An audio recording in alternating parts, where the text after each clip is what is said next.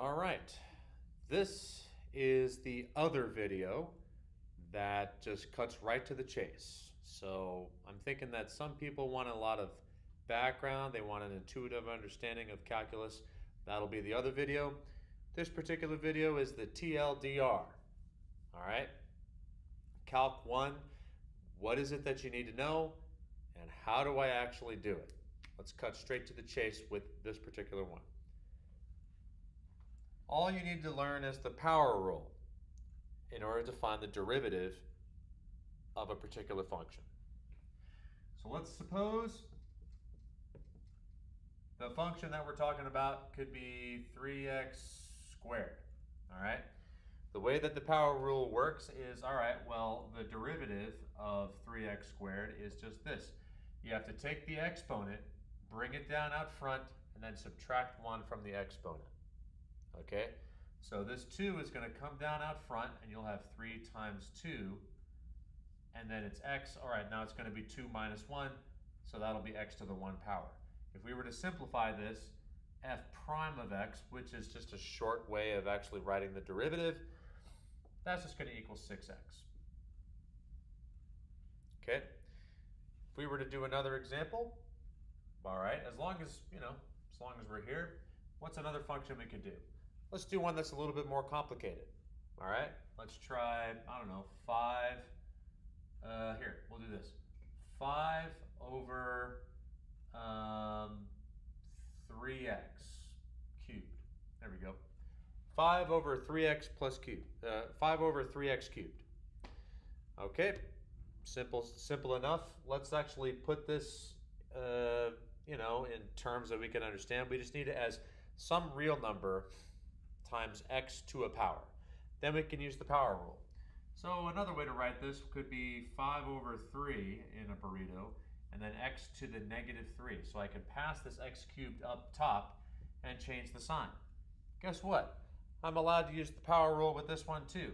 So the derivative of this is just going to be 5/3 times negative 3. And then x, well, what's negative 3 minus 1? It's going to be minus 4. All right, now we just want to simplify it a little bit. The 3's are going to cancel out, and we'll be left with negative 5, x to the negative 4th power. We can rewrite that to make it look a little nicer. This could be negative 5 over x to the 4th power. All right. That is the TLDR of everything that you need to learn in the standard level 12th grade math. Apparently it's the power rule and that's it. But there's a lot more to calculus than just the power rule. Obviously, if you start Calc 1 in college, you're not actually going to start with the power rule, all right? Where you take the exponent and you bring it down and you subtract 1 from the exponent, okay? You're actually going to be starting with the idea of a limit and moving on with that.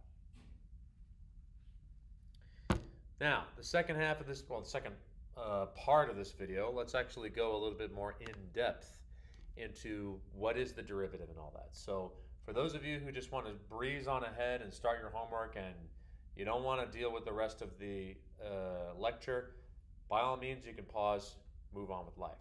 However, for those of you who are curious and you'd like to learn a little bit more about what calculus basically is, well, first of all, you can refer to the previous video where we talk about the problems associated with trying to find an instantaneous rate of change. You end up with this fraction 0 over 0, and that's a big problem. In order to get around that, some rather smart people like Sir Isaac Newton and I believe the other one is Leibniz. They both arguably, it's hard to tell who exactly came up with the idea of calculus first, but I believe it was used for the study of planetary objects orbiting the sky. They needed to come up with a way of talking about instantaneous rates of change, so they developed calculus in order to talk about the planets. Attention all students with the locker number ending Ultimately, I'm going to actually start with an intuitive understanding of it and build our way towards the formal definition of a derivative. So, what is a derivative? It is the slope, so that's rise over run at a certain point. So, it's going to be when this is going to approach 0 over 0. So the difference in the rise and the difference in the runs, it's going to approach 0 over 0 in some way. Okay, so the y's are going to come together and the x's are going to come together. Well, that's fine, but this isn't enough. What's another way to write this? Well, it's going to be like y2 minus y1, x2 minus x1, and again, this is like, we got to make sure that these two are going to come together in some way. So the y's are going to come together and the x's are going to come together in some form or fashion. Okay, well, one way that we can write that is actually another way of writing y2 minus y1. A typical way would be delta y divided by delta x.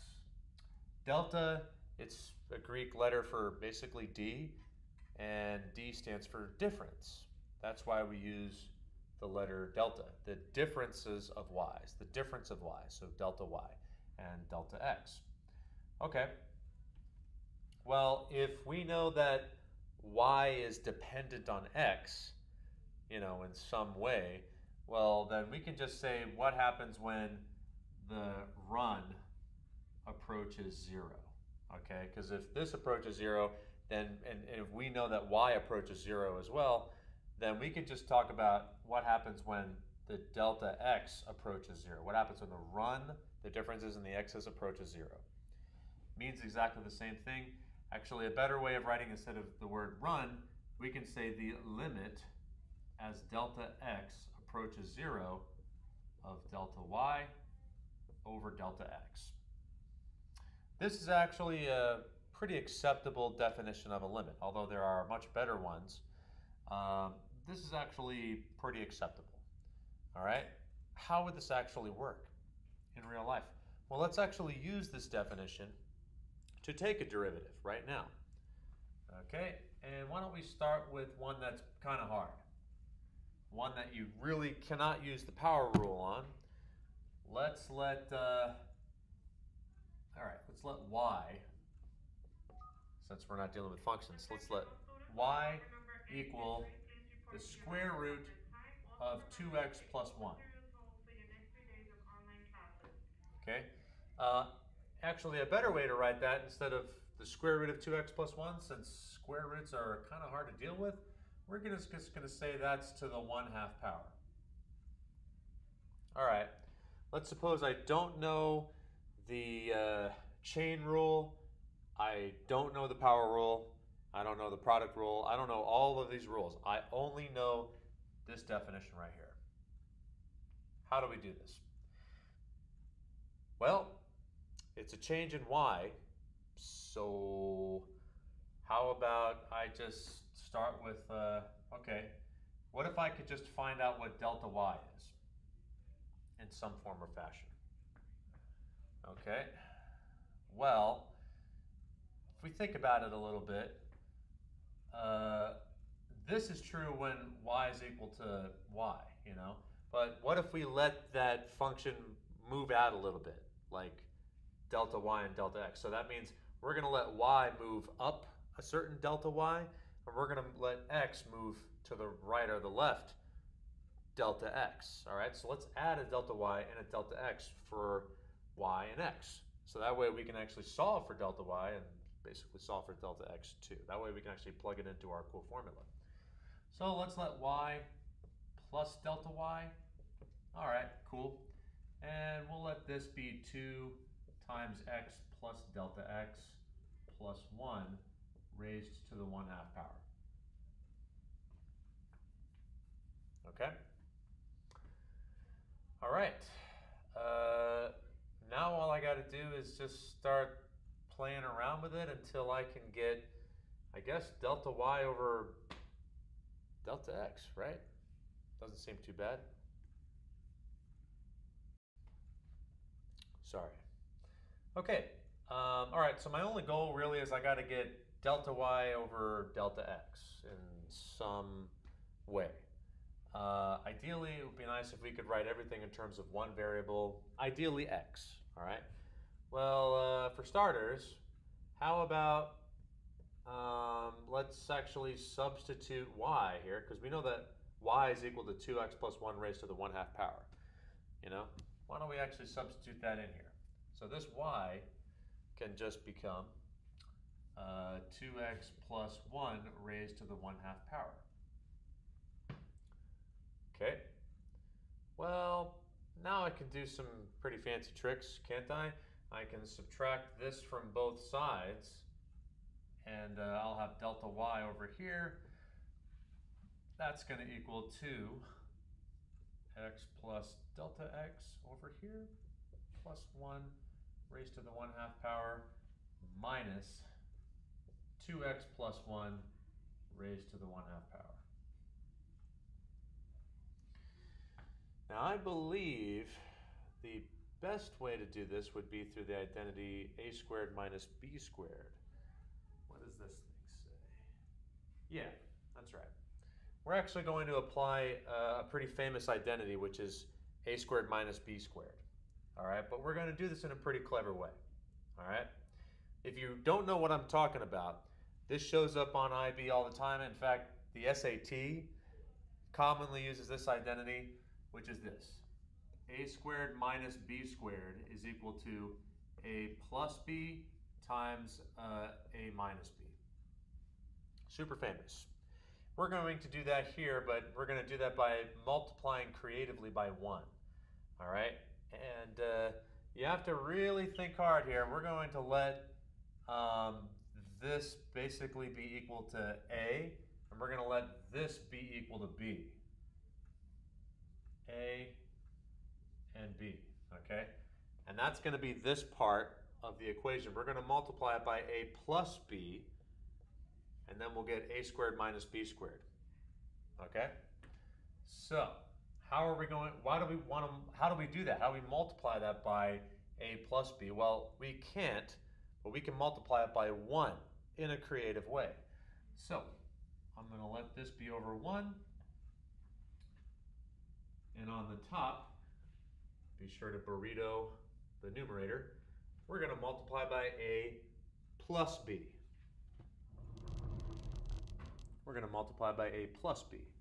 So that's going to be 2 times x plus delta x plus 1 to the 1/2 power plus 2x plus 1 raised to the 1/2 power.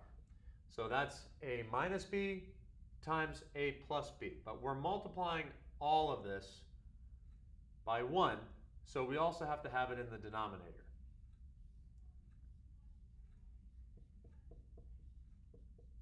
Just copy it down. Don't overthink it. Plus 2x plus 1 raised to the 1/2 power. Okay, so I just need to play around with it until I can get delta x, you know, basically by itself, all right? Can't really do anything with the original equation, but let's play around with it until we can actually get something usable out of here. All right, so looking at it, I got to do, well, at the top's just going to be a squared minus b squared, right? So coming back over here, I just got to do a squared minus b squared. Well, this squared is just 1/2 squared, so basically this goes away. Delta y is now just going to be 2x plus delta x plus 1, then minus 2x plus 1. But if you look carefully, hey, you know what this is? This is actually just 2x plus 2 delta x. You know, I could just distribute this 2 to each one of these. What's 2x minus 2x? Well, you know what? Let me actually write the denominator too before I do that. The denominator is just a plus b, what we had over here. So this is going to be 2x plus 2 delta x plus 1 raised to the 1/2 power. And this will be plus 2x plus 1 raised to the 1/2 power. Yeah. Okay. Seems fair. Hey, look, 2x minus 2x. These two go away. That's nice. Oh, 1 minus 1. So those two go away. And on the top, all I have is just 2 delta x. See? Pretty good. Remember, the goal is we got to get delta y over delta x. That's the goal. So on the top now, I have 2 delta x. Hey, isn't this nice? You know what this is? I can bring this delta x out to the outside, you know? So 2 over this hot garbage times delta x. Hey, I can divide both sides by delta x, right? And my goal, as I said before, I just need to find out what is delta y over delta x. Okay? Now let me just put a little bit of extra room over here because I would like to write one last thing. I am trying to find the derivative. Okay, I have almost everything that I need. Remember, the definition of a derivative is, in this particular case, what happens when delta x approaches 0? Well, let's take the limit. We're going to actually take the limit of both sides. The limit of delta x as it approaches 0, and this one is going to be the limit as delta x approaches 0. How do we take the limit? All we got to do now is we got to put this in terms of a function that we're able to do this, but then we just set delta x equal to 0. That's it. You got to put it in such a way that you're able to actually plug in 0 without actually dividing by 0. So that's what all of this is going to do. If we plug in 0 right here, well, 2 times 0 is just 0. So this goes away. And that's it. So on the bottom, I have 2x plus 1 raised to the 1/2 power plus 2x plus 1 raised to the 1/2 power. So I have 2 of those. Okay? So over here, I took the limit already, so that limit thing is gone now. And it's going to be 2 over 2 times 2x plus 1 raised to the 1/2 power. These 2's cancel out. And finally, the derivative is just going to be 1 over 2x plus 1 raised to the 1/2 power. This is basically what you're going to see in Calculus 1. The first few weeks, they're going to introduce the definition of a derivative, and you're going to have to show all of your work, which, as you can see, takes up a whole board. It can take up a half a page. You got to show every single step. You plug in x plus delta x or something like that, and it could take a pretty long time. All right? Right, why don't we do one more cool example? All right, let's do one more. This one's the more famous, more popular version of the formal definition of a derivative. Same thing as what we had before, only a little bit more succinct. We can actually rewrite the old formula as the limit as h approaches 0 of f of x plus h minus f of x. This is basically our rise, our difference in x, our difference in y's, all over h. This is by far the most widely used definition of a derivative. I think I go over it in the other video, but just in case you're wondering, do we actually need to do work with it? In high school, no. But if you go into college and you take Calculus 1, this is one of the first things that you're going to be dealing with here. Why don't we actually do a problem with this, you know, while we're here? Like, you know, I feel bad that all we're doing is the power rule, so, you know, let's actually do something with it. Let's let f of x equal, let's say, x to the, I don't know, let's say x to the 1/3 power. What's the derivative? Well, let's start by plugging it in. Okay?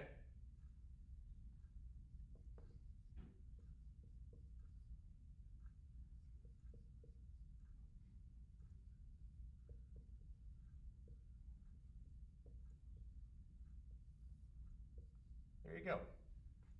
I plugged it in. X plus h to the 1/3 power and x to the 1/3 power. This one actually might be too hard for high school. How about we change this a little bit? I'm going to actually change this to x squared. We'll make it easier. Change this to x squared. We'll change that to x squared. So if we let f of x equal x squared, obviously if we do the power rule, we know that the 2 is going to come down and this should equal 2x in the end. How do we actually prove that? Well, we would like to plug 0 in for h, but we can't, so we need to do something up here first. Okay, well, the top can be factored out a little bit, so that's nice. This will be the limit as h approaches 0 of x squared plus 2xh plus h squared minus x squared,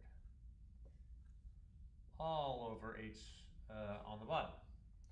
Hey, look, x squared minus x squared. Okay.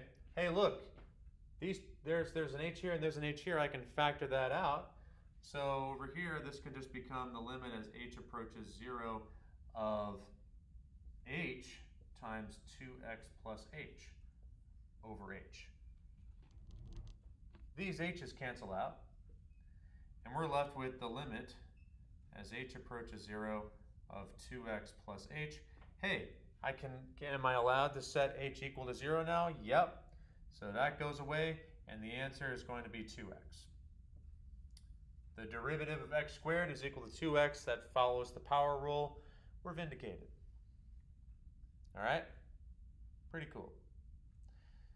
I believe that's basically it. So anyway, I just wanted to give you a taste of what formal calculus basically is going to look like if you go to college. It's not going to be as easy as just this stuff. But, you know, I wanted to actually give you a chance to see what real college is like. All right?